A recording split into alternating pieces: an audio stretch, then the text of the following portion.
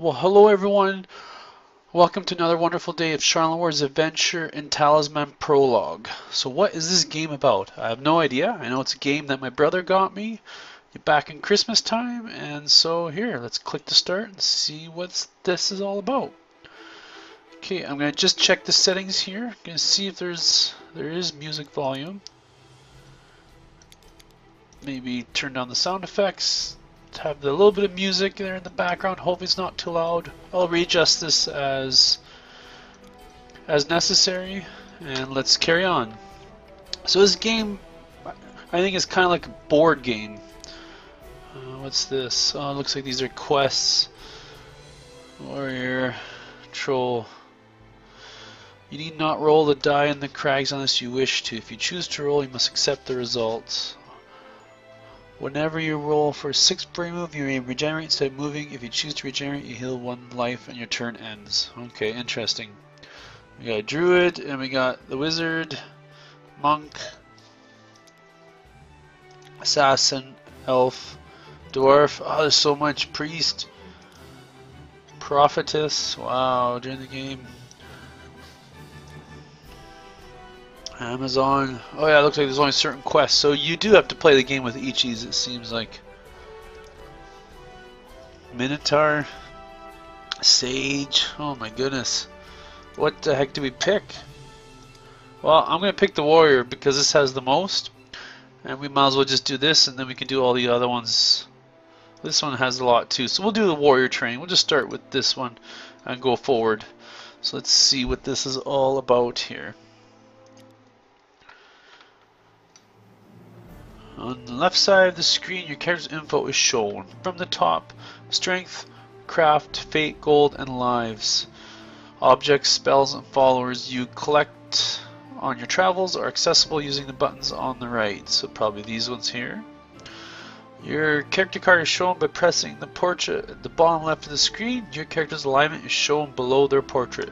So yeah, as you can tell, we're going to do kind of like the tutorial and all of that. So yeah. Yeah, enjoy the ride, and let's see what we've got going here.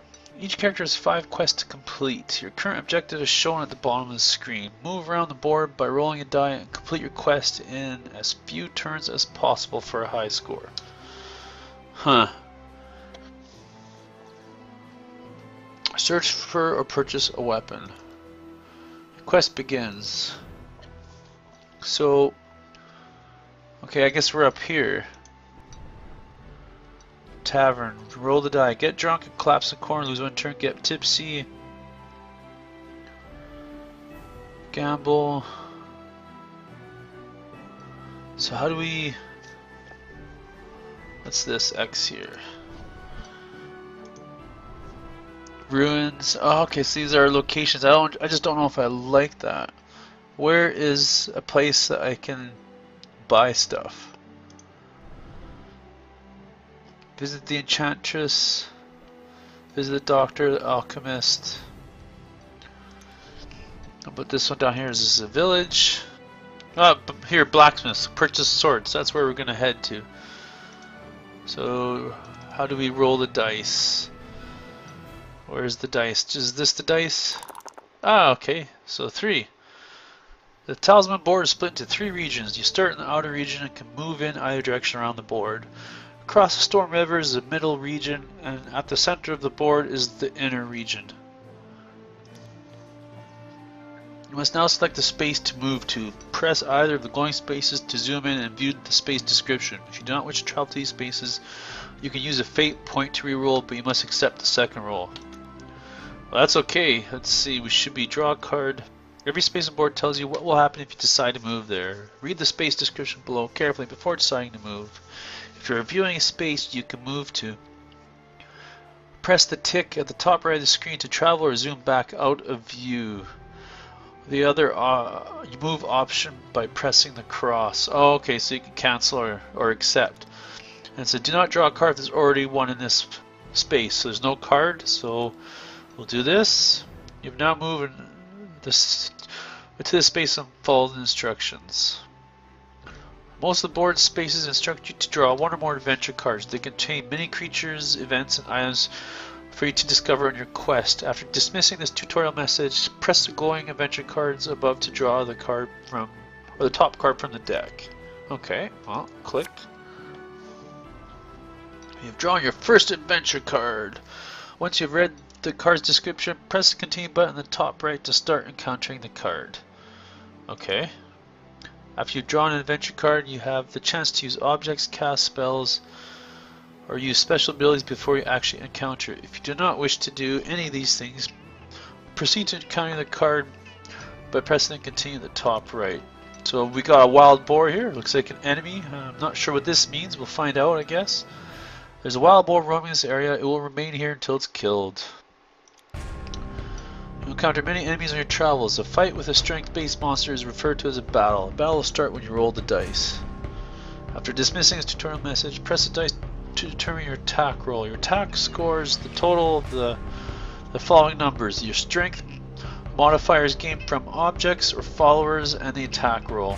All characters roll 1 die for the attack roll except the warrior, who rolls 2 dice and selects the highest value. Roll the dice to start the battle. Or a battle. Cool. Okay, so far I'm digging this game. It's a typical board game. And we just click to roll. 5, 6, 7, 8, 9. It says right there. Your opponent rolls 1 die and adds the result to its strength to create its attack score. 5, 6, 7, 8. No, that's right. Okay. 1, 2, 3, 4, 5, 6, 7, 8. So I just get 1. Weird. The 2 attack scores are compared. If your attack score is higher, you win. If your opponent's attack score is higher, you are defeated and lose 1 life. If the scores are equal, the result is a standoff and your turn will end. Huh. That's seems pretty evil.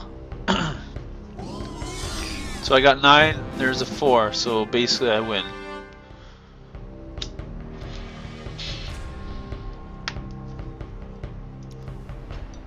When you defeat enemies, you keep the card as a trophy. These can be viewed by pressing the trophies button on the right. Creatures who live on the board, such as the sentinel and the farmer at the tavern, are not taken as trophies. But we got 1 trophy. Cool. You have completed 1 turn.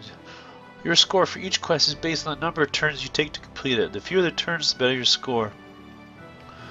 Interesting. Okay, so now we carry on. We're going to roll because we need to get to this village, so let's hope for a big number. Yay! But I want to go here. But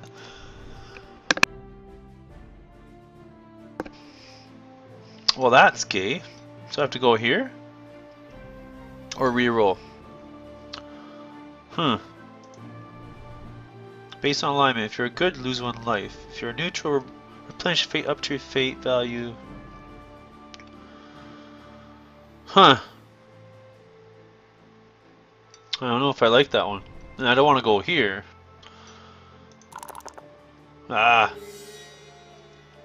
You have used fate point to reroll your movement dice. You must accept the second roll. Well, that's too bad. So let's go here. Who cares? Let's find out what it does. What's for nothing to happen if you're neutral?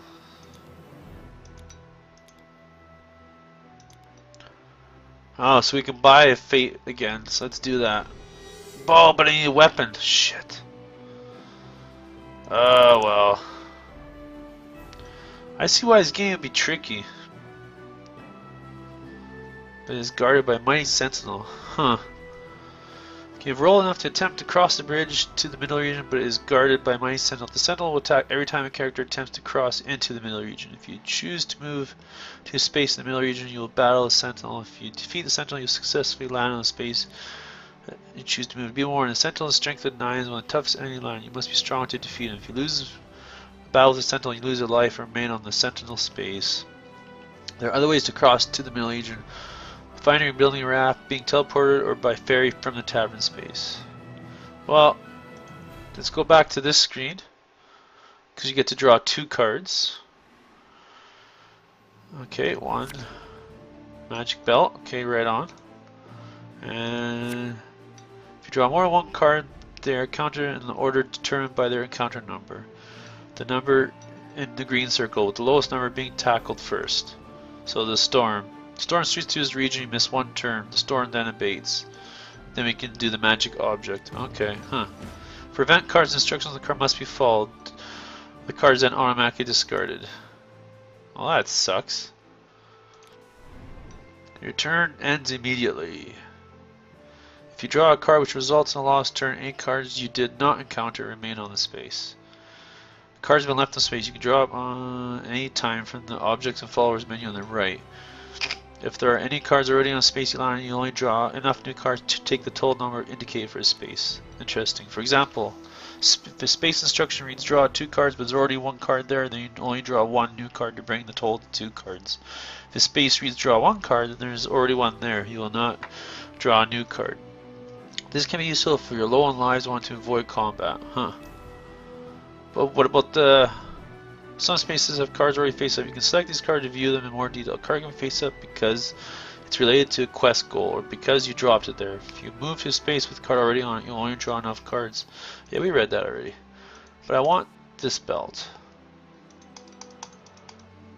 That's crappy, so you have to land on it again? I don't know if I like this game now. What does that mean? 1?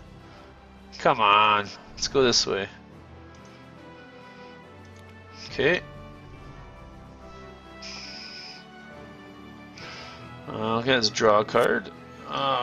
Both objects in Magic are the class of objects. You may only carry 4, but there's no limit to the amount of gold you can carry. To pick up an object, press the continue button at the top right. To leave the object on the card, press the cross. Ooh, look at this. If you're defeated in a battle and lose a life, roll 1 die. If you roll 4, 5, or 6, the armor protected you and you did not lose a life, though you still lost the battle. Huh, that's cool. Press tick to pick up this card, or press X to leave it. Huh. Ah, fuck. I want to buy a sword. Oh well, let's go here. Woods. It seems ominous.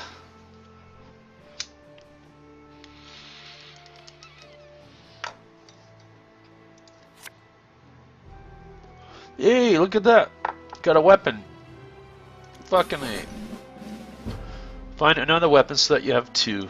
Well, that's brilliant. 4. Oh, what's this? 1, 2. Where's the bridge? 1. This is 1, 2, 3, 4. Nah, I don't want to do the Black Knights. It's this chapel. Okay, well, what's this one? Let's do this one just because we can draw a card. See what happens. Bang. Ooh, we got 2 gold, yay! Okay, now if we get a 1, no, we get a 4 again. So where do we want to move to? Let's go back to the forest here. Okay, let's see what we got. Siren. You missed the turn. Come on. Man, I'm going to do so bad on the bonus points. 4 again. But there's this bastard here. Well, that's fine. Let's go to the fields again. Let's see what we got. Oh, there you go. There's a second one. You may raft when you're in the woods or the forest by using axe from the objects. Huh. Kill a strength-based enemy or creature. What does that mean? Well, I guess what we can do is we can get to the middle board. Kill a strength-based enemy or creature. So, what's this one? Hills? Sure, let's go in the hills and see what we've got. Pestilence! You must lose 1 life. Really? Your character starts to feel like... very interesting game. Okay. So we got 3 objects. You can only carry 4 objects unless you have a mule follower. If you have more than 4 objects, you must decide which to keep and place the remainder on the current space by highlighting the object and pressing the ditch button. Some objects can be used. To do this, select bonuses to strength craft underneath.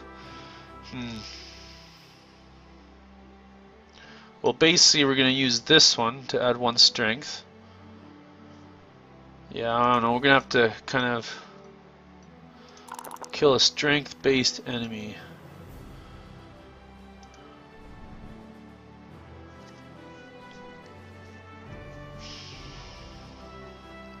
With a strength of 9. The Sentinel just seems nasty with 9.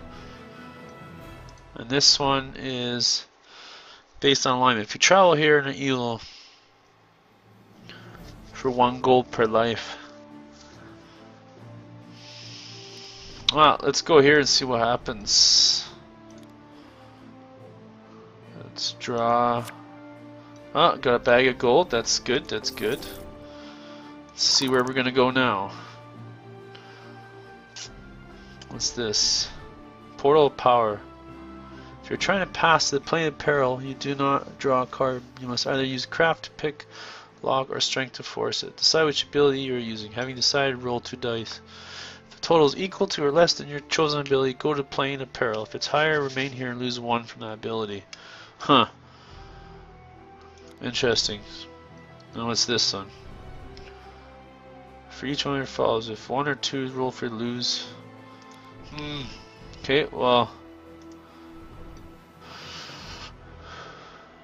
Heal up your life value at cost of 1 coin. Gain. Visit the Mystic. Become evil. 2, 3 ignored. 4 become good. 5 gain 1 craft. 6 gain 1 spell. Let's do this one. Let's do Craig's. Spirit of Craft 4. Lost for 1 turn. Safe, no effect. A barbarian leads you. Oh, okay. So that doesn't look like a good place either.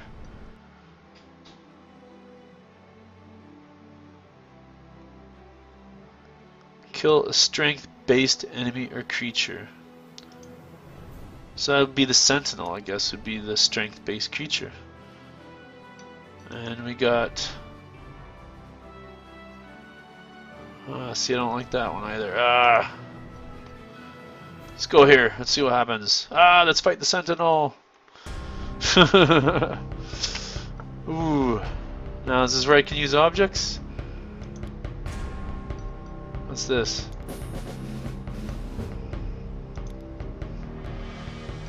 Okay. And then 4, 5. Or did I just fuck up? Well, oh well. I'm dead, basically. So then we roll the armor, see if I 4, 5, or 6. So I still lose the battle, but I don't lose life. That is interesting. But we'll be able to pick up the sword, I guess, maybe? Or maybe because I dropped my sword. Oh, that's so terrible. I'm such an idiot. That's drop. Oh well. So let's go back over here. Crap. Oh, we're gonna kill that wolf now. That's great. Should be easy though. I'd have to do terribly bad to just completely foobar that. Okay. Okay. Let's roll this. Got the forest here.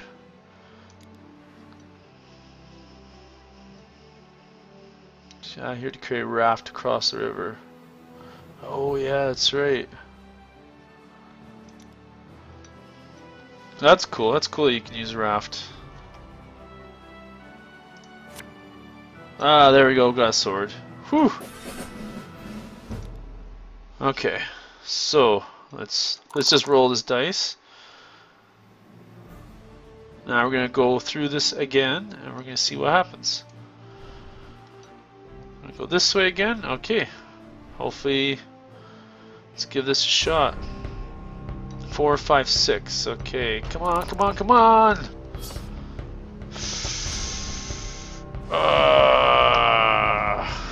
Let's roll this. See if I'm saved by my armor, which I'm not.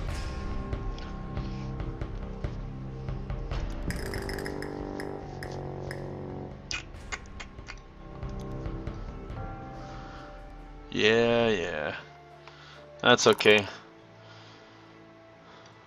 What's this map here? Yeah, let's go to plains. This game is tough, actually. I'm shocked. On your travel, you can be various followers. These will accompany you if you take them, and you can have any number of them. They often give you bonuses to help out in certain situations. If you take a follower with you, press the tick. Some followers must be taken. Oh, look at that. That's a cool follower. Unicorn. So that gives me more. Okay, so let's roll this, see what we get. What's this zone? Hills. Well, we got 3 lives. Let's try this again. We can always go back and buy more lives.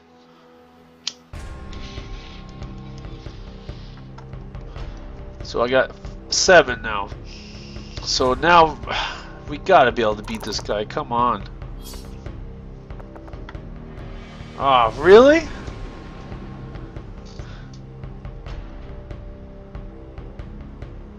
Let's use a fate. Let's re-roll it for the hell of it. Whoa! We did it! Okay. Let's see what we got going on. Well done, you've successfully completed your quest. You will receive up to 3 talisman tokens based on how quickly you completed the quest. So if you don't get the maximum score, you can try again. To get 3 out of 3 for each quest for all characters to master the game. Okay, so that's cool. Ooh, 2. I knew I took too long. Okay, carry on. Okay, so that's what we do. So we pick characters and then we decide which quest to do. So we did the warrior. We did the warrior training with that one. You know what? Let's do the troll next. So yeah. So I think we'll cut it right here. It'd be a good place to cut. You know, if you like to see more of these, you definitely like and subscribe and comment and all that fun razzmatazz. I do need to remind you people to do that just in case. Who knows? But if not, it's no big deal. I'll still make these because it gives me a reason to play the game. So yeah, so I look forward to seeing you in the next episode. Thank you for watching. In the next one, we'll start with the troll. And have a great day.